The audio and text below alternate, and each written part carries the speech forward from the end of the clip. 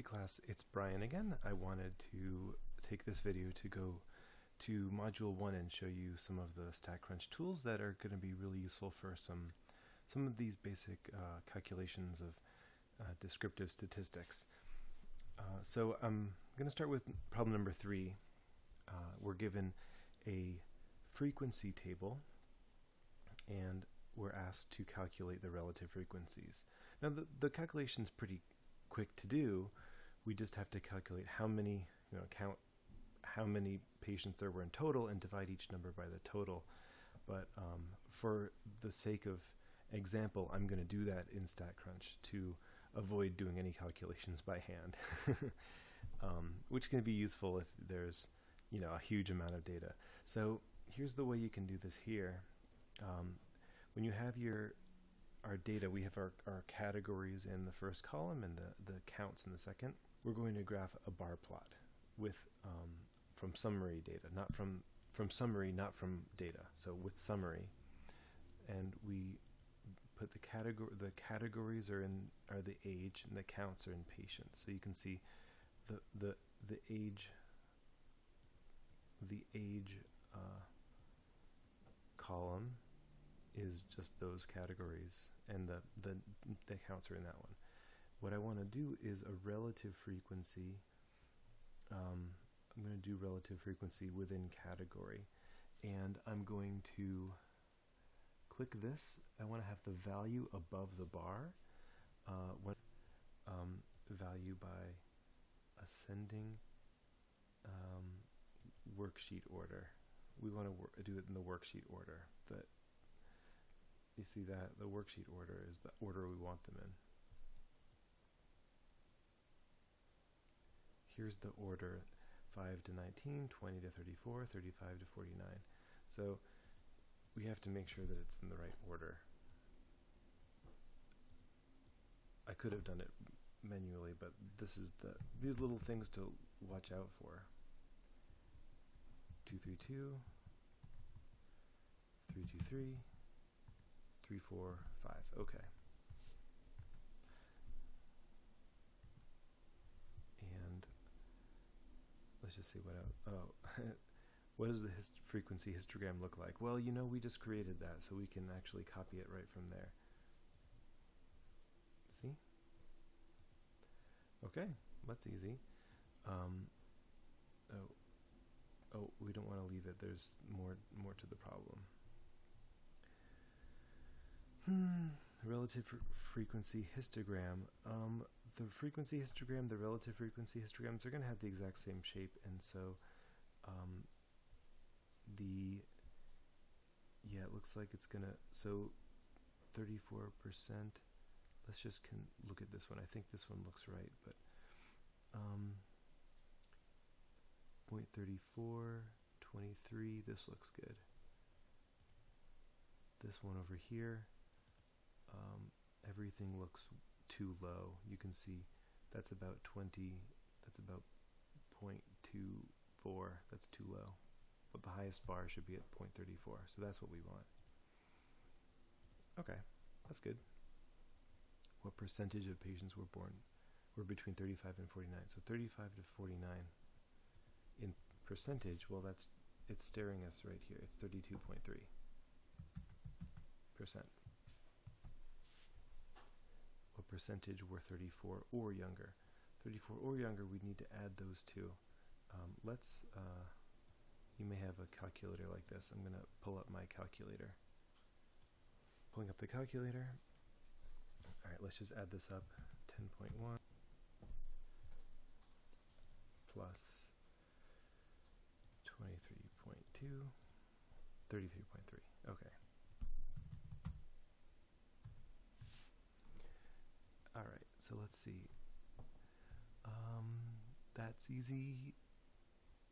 Okay, this is good. So we want to calculate mean, median, and mode for this set of data. So I'm going to show you how to do that easily in StatCrunch. So remember, whenever you see this little icon, it means that you can click there and you can copy the table directly to StatCrunch, and then you can do some calculations. So you have a column of data under the Stat menu, under under summary stats, we want to do summary stats for the column.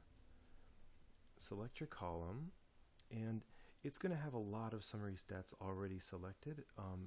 These are good. For now, we just want the mean, median, and mode. Actually, the mode is down here at the bottom. So I'm going to control click to add that to the list. So now all of those are selected. Okay, that's all. Hit compute and it'll give it to you. So we've got mean. Let's extend this so we can see everything. Mean, I'll just copy it to nearest cent, so that's 41.41.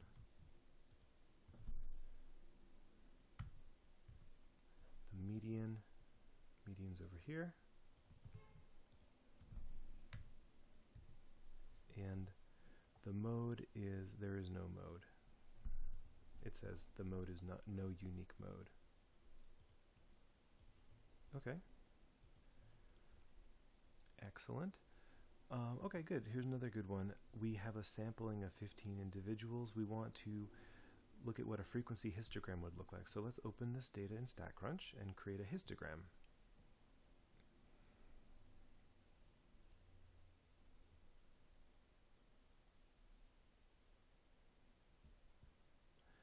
Okay, so you'll have a column of data, and we're going to go under graph. This is where you can create a histogram. We just have to choose that var as our column, and we want to do a frequency histogram, not a relative frequency histogram. So the width of each, let's just go with the default options and see what this looks like. But actually, let's see. This is from 0 to 5, 5 to 10. Looks like we start the bars at 0 and we have them with a width of 5. So let's do that actually. Start it at 0 and have a width of 5, and that way we can be sure our histogram is going to look like these do. Okay, so this is great. This is what our picture is, and here's the homework problem. Okay, so we can compare and see which one it looks the same. This one definitely looks the same. Let's just look at it up close. What do you think? Pretty similar. Okay, cool. So that's it. Okay, is it skewed to the left, skewed to the right, or symmetric? Whenever you have a tail pulling it off to the right, like the median looks like it's around here, but it's pulled over to the right. We would say it's skewed to the right. Wherever this thing is pulled out further in the direction of, that's where the skew is. In fact, if you want to, from here, summary stats, you can actually add the skew to the summary stats. And the skewness, it is going to measure, sorry, I have to select the data, and the skewness value is going to be positive or negative based on whether the skew is to the right or to the left. So a positive skew means it's skewed to the right, negative skew is skewed to the left. So you can use that actually as a numerical measurement of skewness rather than a visual measurement of skewness. The mean number of hours is approximately, well, let's just get, we calculated the mean right here. It's 13.13. So we want an the mean number of hours is approximately 13, or decimal to 3 decimal places as needed. Let's round 133. 13.133. The median, okay, so we've got the median right here, it's 12. Alrighty, and which better describes it? So the idea is because the data is skewed, the median would be a better measurement of the center than the mean, because those outliers, or those extreme values, I should say, they affect the mean, but they're not going to have an effect on the median. So the median is resilient against extreme values. So whenever you've concluded that the data is skewed, then that leads you to prefer the median instead of the mean. Okay, Now here we're looking for range and sample standard deviation. So again, we can do that stuff in StatCrunch. I definitely recommend doing standard deviation calculation in StatCrunch rather than by hand. It's very tedious to do this calculation by hand. But again, this is all easily done using the summary stats, and the range and the standard deviation are selected by default. So just select this var and compute, and we'll get the range as 1130, and the standard deviation is right here. So range, let's copy that over. And the sample standard deviation to 1 decimal place is going to be 464.29. So I'm gonna copy just 464 and round it up to 464.3. Okay, looks good. Once again, range and sample standard deviation, same thing. Okay, here we're going to compare two data sets, but again, this is very easy to do in StatCrunch. We want to look at we're going to compare the range and the standard deviation of these two samples. So when you're doing the summary stats, you can just select multiple columns and it'll create all of your summary stats just listed for you one by one. So you just have to select both of those, hold down Control and click both of them, city A, city B. And again, remember, range and standard deviation are already selected. I could take out the other ones if I wanted to, but there's no harm in keeping them all in there. There's other good stuff there that you might use at some point in your life. The mode, like I've said, is there. The IQR is actually another useful measurement of spread, but we haven't really studied it. Let's include that just for fun. About as fun as it can be to do stuff like this. So, okay, so here we go. So city A, we have the range, standard deviation. So let's just copy it over. We've got a range of 0.5 for city A.